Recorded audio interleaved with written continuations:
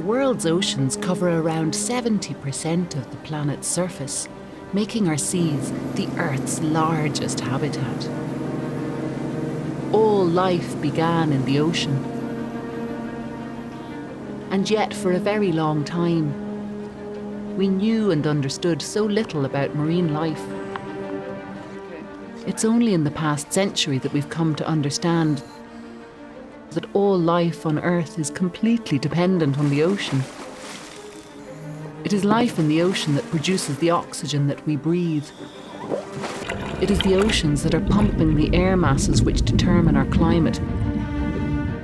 Bursting with life and teeming with mysteries, the ocean contains some of the most amazing habitats on Earth.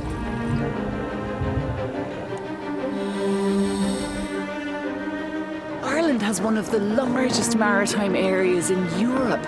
We have over 880,000 kilometres square of marine territory. That's 10 times the size of our land area.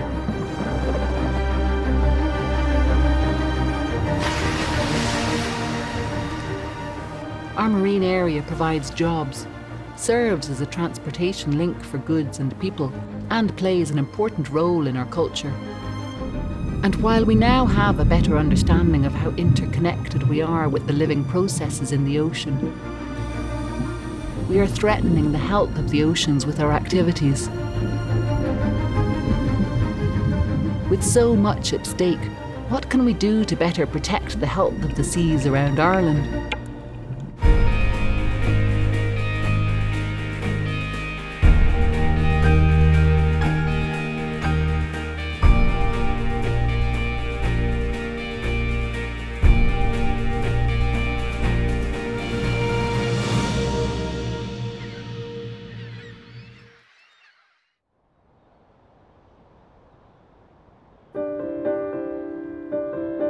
We think of Ireland as a small island on the edge of the North Atlantic. But with over 220 million acres of designated continental shelf, our marine area extends far out to sea, making Ireland one of the largest marine territories in the EU.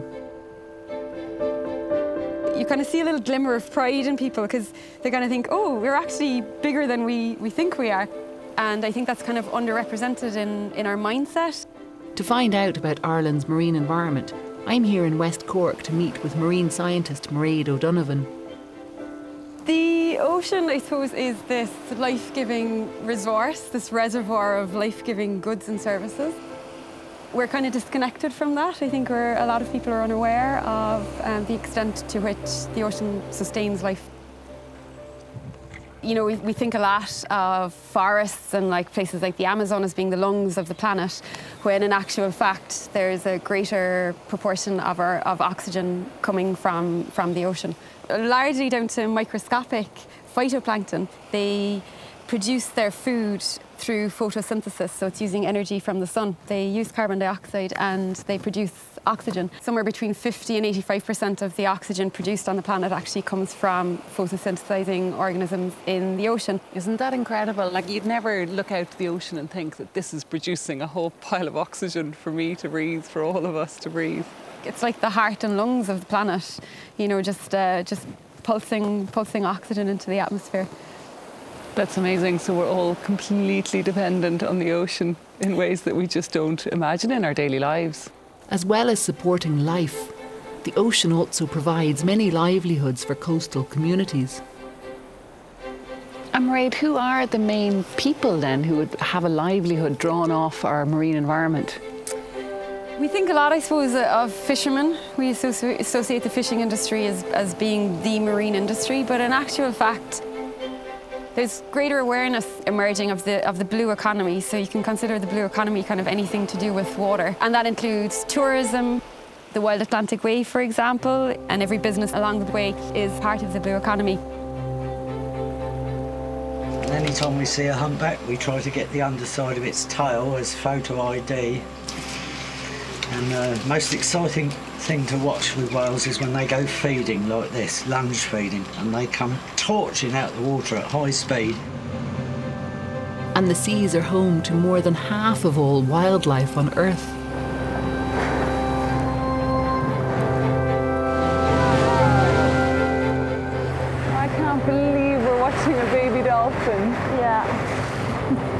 right beside Mom. There's so much wildlife out at sea. A lot of it we barely know about. Yeah, it's amazing. I suppose it's the ocean and the marine environment in general is home to such a diversity of ecosystems and habitats, so much so that even within Irish marine territory there are probably habitats that are yet to be discovered.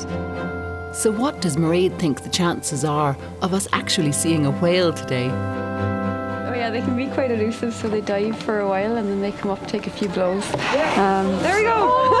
Oh, wow.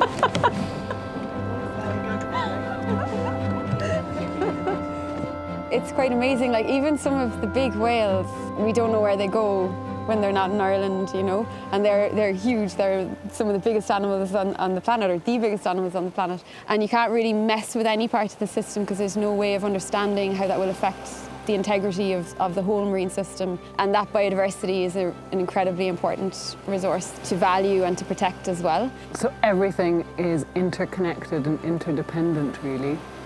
Absolutely, yeah. We're dependent on that interconnectivity because that's how the whole system functions, and that's how it provides us with the amazing things that it does.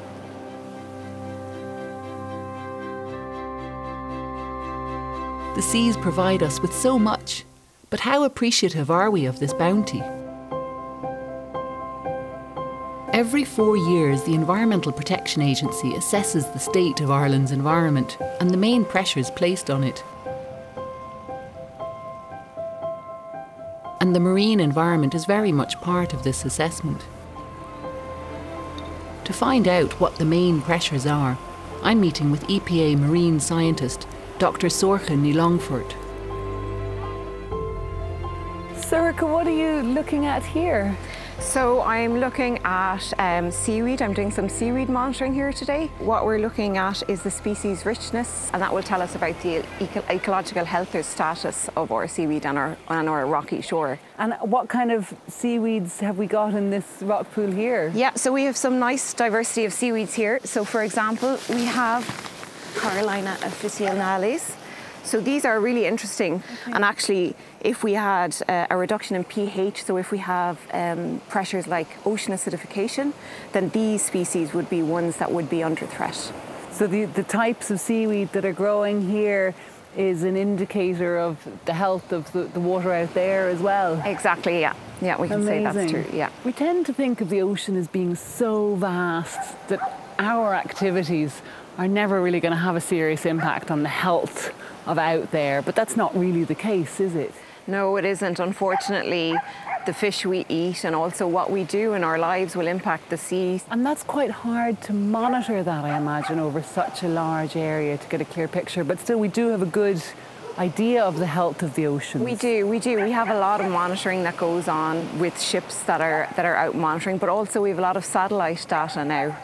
For a lot of different things, and this really helps us to get a wider picture of what's happening in the open ocean. Overall now, what is the health that you've been seeing in the last few years of monitoring? Our coasts and our seas are quite clean, but they're not as biologically diverse and as productive as we would like them to be.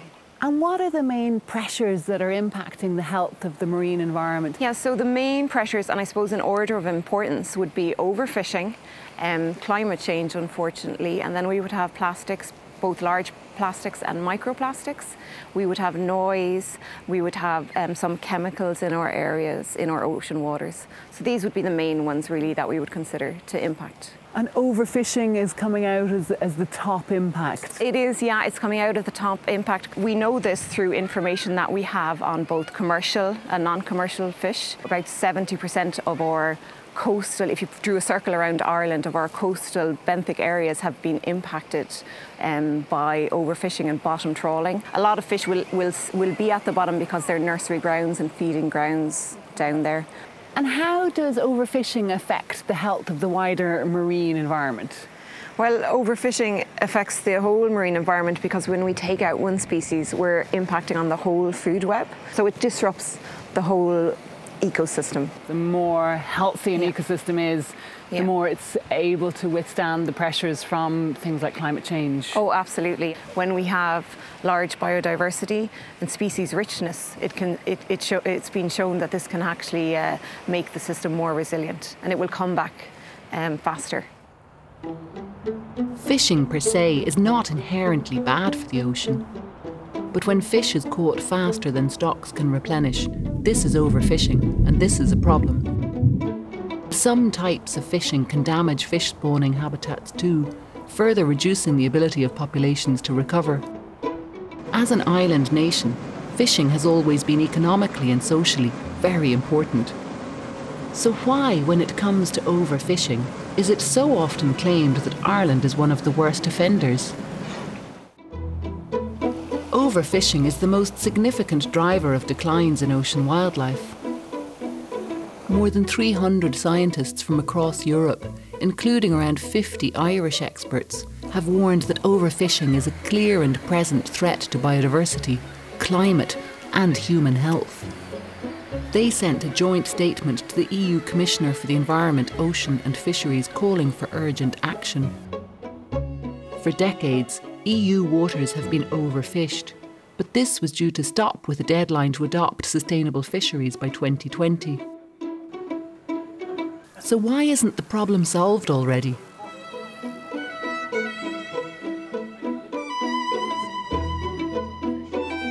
It's the product of years of short-termism in terms of political decision-making. Essentially, our fisheries ministers going to an EU level and lobbying for overfishing. So knowing that the catch limits that they were lobbying for were above scientific advice, but still going ahead year on year, driving down the fish populations to the point of collapse. Are there many fisheries that Ireland depends on that have already collapsed? Yeah. Celtic sea herring, northwest herring are a very good example. Those fish stocks have collapsed. Scientists advise that there should be zero catch. So that the fishermen took the pragmatic decision to call on the decision makers to close those fisheries. How do we make sure that we don't over-harvest these fish to the point that stocks start to collapse? We're actually very fortunate, Anja. We have some excellent marine scientists, both here in Ireland at an EU level, that tell us exactly what level we should set fishing limits at to make sure that our fisheries activities are sustainable. And how much does Ireland stick to our maximum sustainable yield? Well, Birdwatch Ireland's own research has shown that for 2020, 51% of our stocks were set above scientific advice. And that's despite the EU 2020 deadline to end overfishing for all stocks. We know from independent scientists at an EU level that across the Northeast Atlantic, 32% of fish stocks are critically overfished, so they're outside safe biological limits, and 38% are overfished.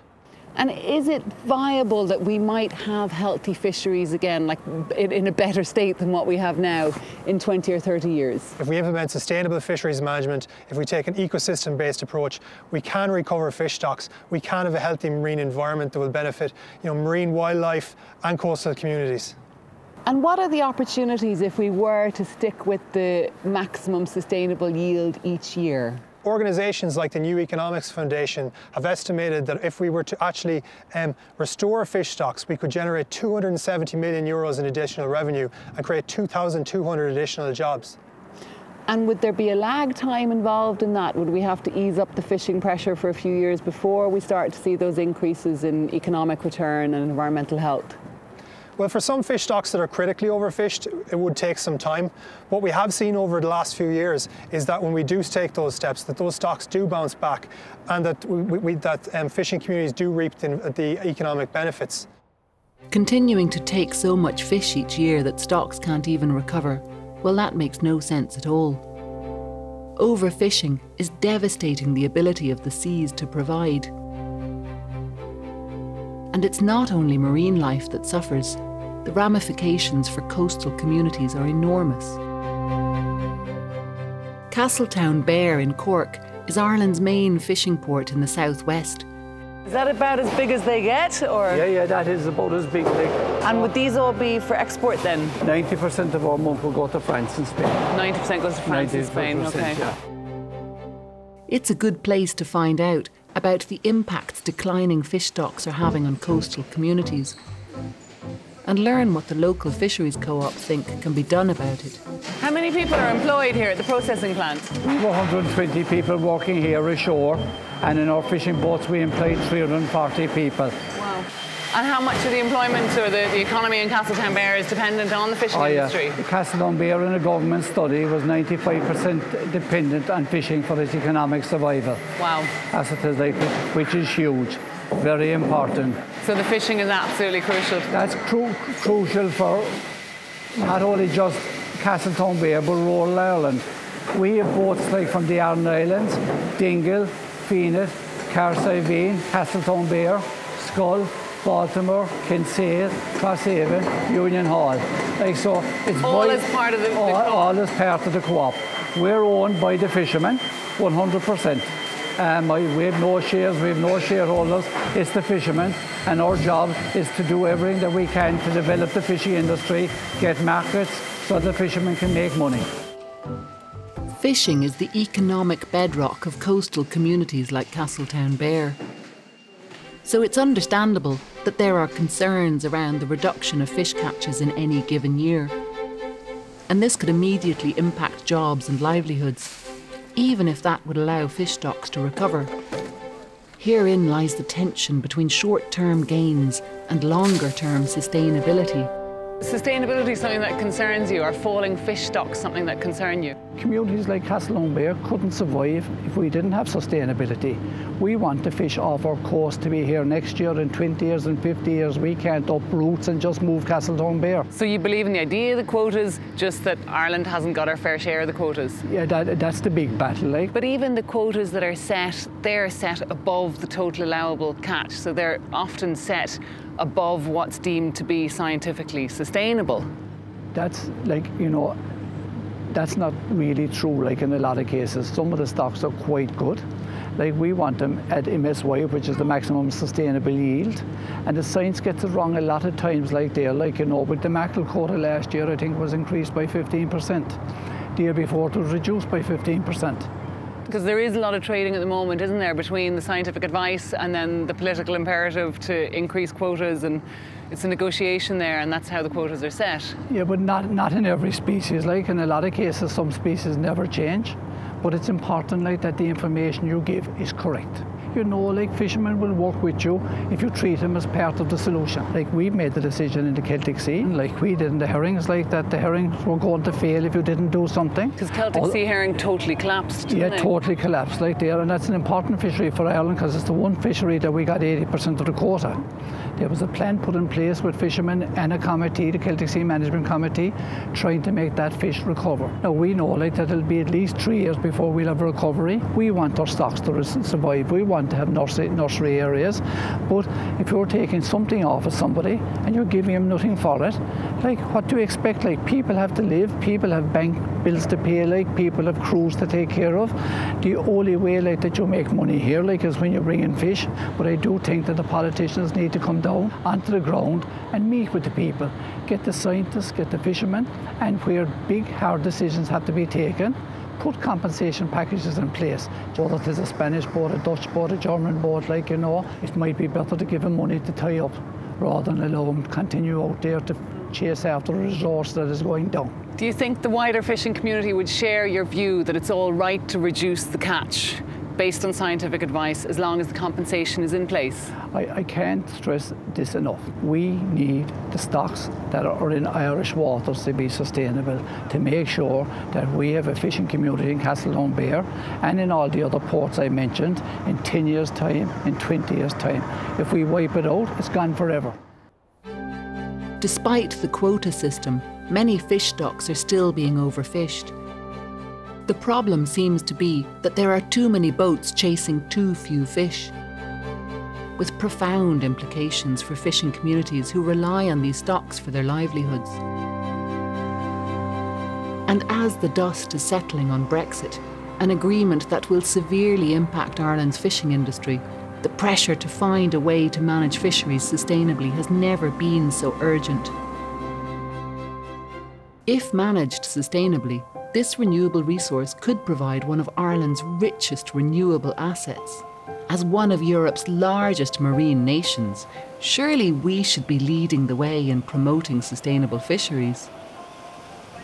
Barrister Sarah Ryan Enright is a specialist in marine environmental law and believes the law could be used to strengthen and expand marine protection.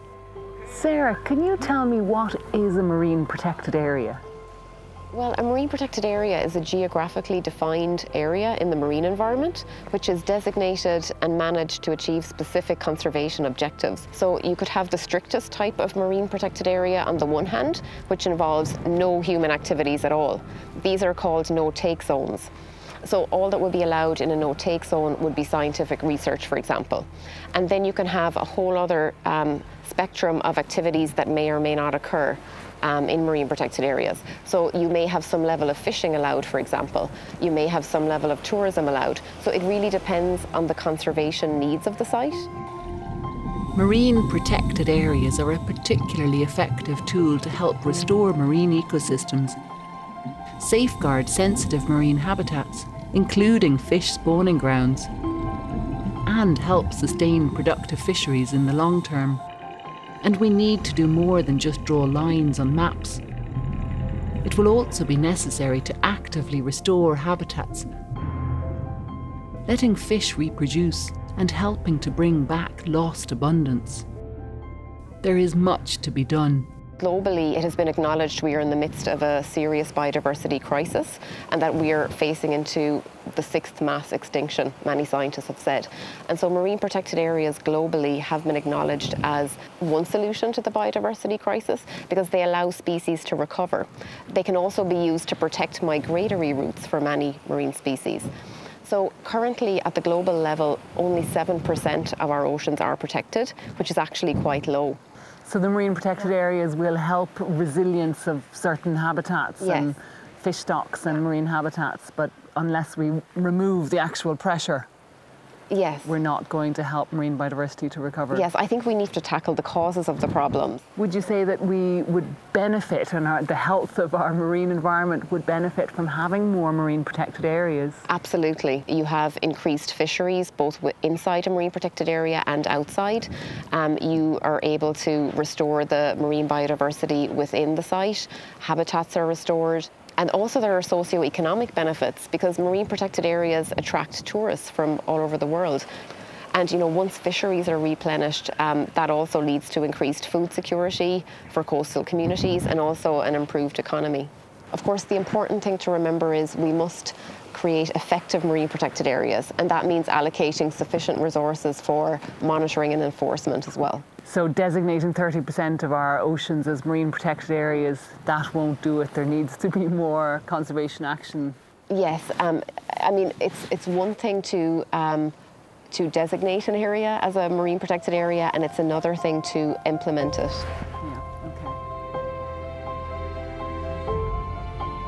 While Ireland currently protects only 2% of our marine territory with designated areas, we have committed to protecting 10% by 2020 and 30% by 2030.